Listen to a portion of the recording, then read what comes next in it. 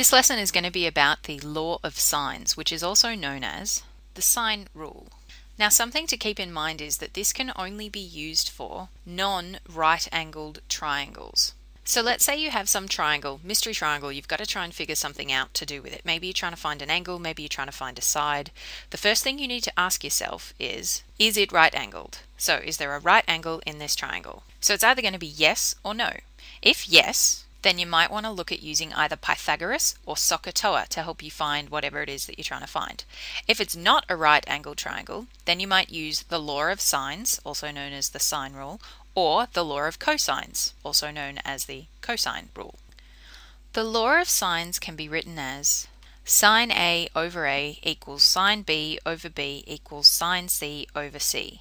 Or you can flip those over if it suits you to do so, and you can write it as A over sine A equals B over sine B equals C over sine C. So what's that telling us? Well, conventionally when we label a triangle, if we call this angle up here A, this vertex A, then the side that it creates, when that angle splays out and creates a line going along here, we call that little a. If we call this angle down here B, this vertex is B, then the line that it creates splaying out to the other side all the way over here, we call that little b. And the same for C. This angle creates this line over here, so we call that capital C for the angle and little c for the line. And these you could think of as matching sets. So if we know that angle and down here, this angle C and the line that it creates, those two pieces of information are correlated to one another. They kind of have something to do with each other.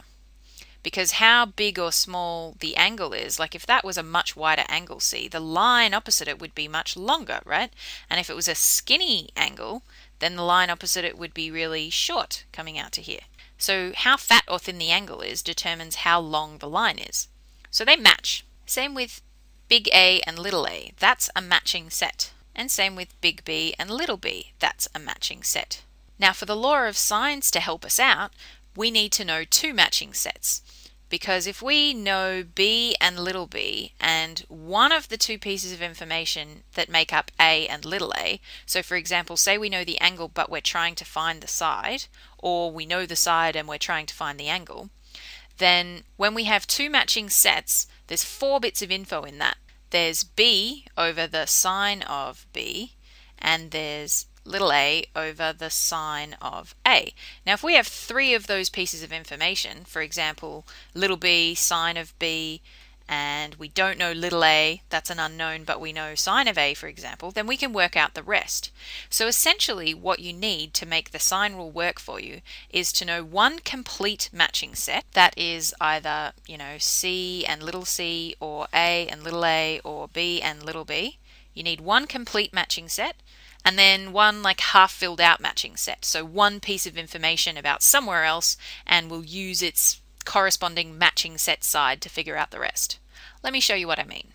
So here's an example. In this non-right angle triangle, we have a matching set here of 95 degrees and 10 centimeters. And we have a matching set here with 35 degrees and our unknown, which is this side along here.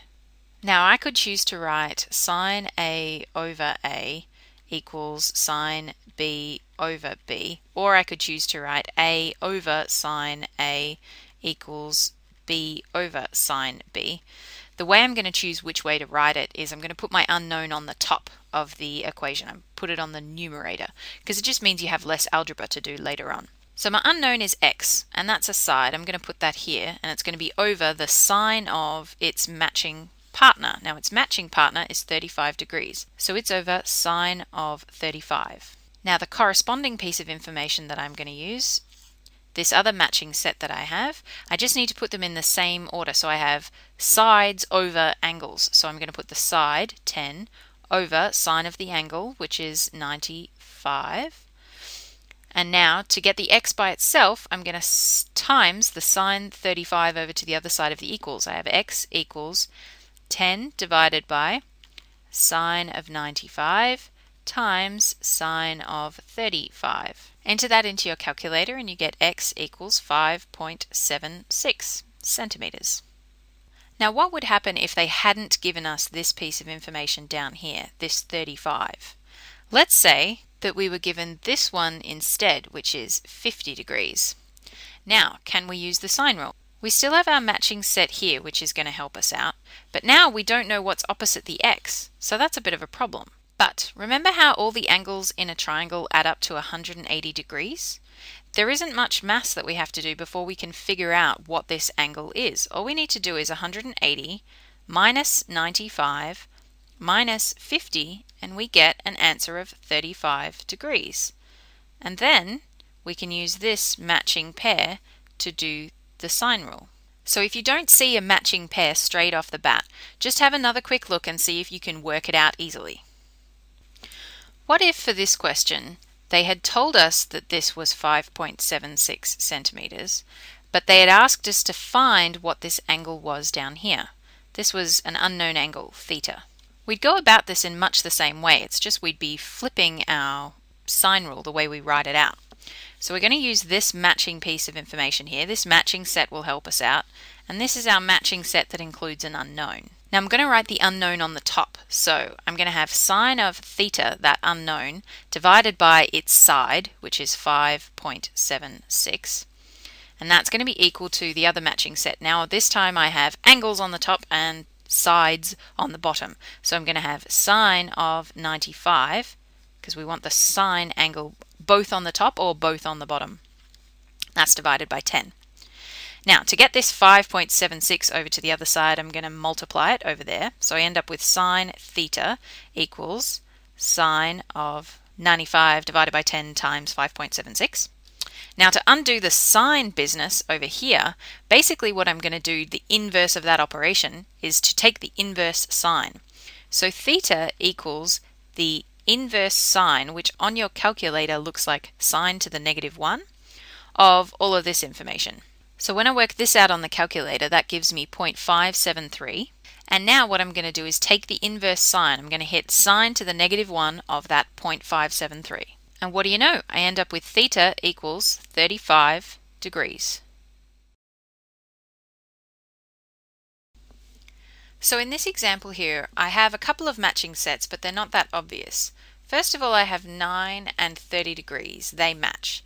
But then the A over here is going to correspond to that angle, and the 15 over here is going to correspond to that angle. So as yet, I only have one matching set. So I can't work out A yet because I don't know what the angle that matches it is. But what I can work out is this angle up here because I have 15 corresponding with it. So let's use sine of 30 over 9, and that is going to be equivalent to this other matching set, which is sine of, goodness knows, we don't know yet, let's call it theta, over 15. So how do we work this out? We times the 15 over to that side to get rid of it. We have sine 30 over 9 times 15 equals sine of theta is 0.8333. Now to get rid of the sine on that operation, to kind of do the inverse operation and get sine over to the other side, we take the inverse sine.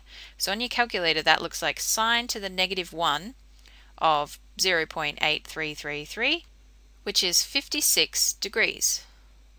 Now that I know that, I can work out what this last remaining angle down here must be, because all of the angles in a triangle add up to 180. So if I have 180 minus 30 minus 56, I have whatever is left over as this angle. So that's 94. Now I have a matching set with my mystery unknown. A, I have its corresponding angle. So I can use 56 and 15, or I can use 9 and 30 as my other matching set. Let's just use 9 and 30 for now. 9 over sine of 30 is equal to A over the sine of 94. I can just times that sine 94 over to the other side to get rid of it, and I have 9 over sine of 30 times sine of 94 will give me A, which is 17.9, so rounding up I get 18.